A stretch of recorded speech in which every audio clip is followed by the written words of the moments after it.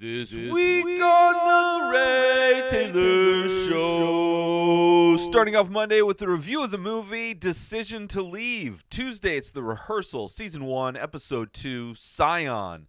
Wednesday, it's all about the Indian classic Apur Sansar. Thursday is Swipe Up, Episode 220, where I share my opinions on current events. Friday, it's all about the movie On the Count of Three. Saturday is Rayz Dayz, Episode 143, where I recap my week. And Sunday, it's my top 5 TV series of 2022. New episodes of The Ray Taylor Show come out every single day. Subscribe on YouTube and everywhere our podcasts are found. Binge the full week over at InspiredDisorder.com/plus. Buy Ray Taylor Show merch over at InspiredDisorder.com. Have a wonderful day, everybody. Peace out!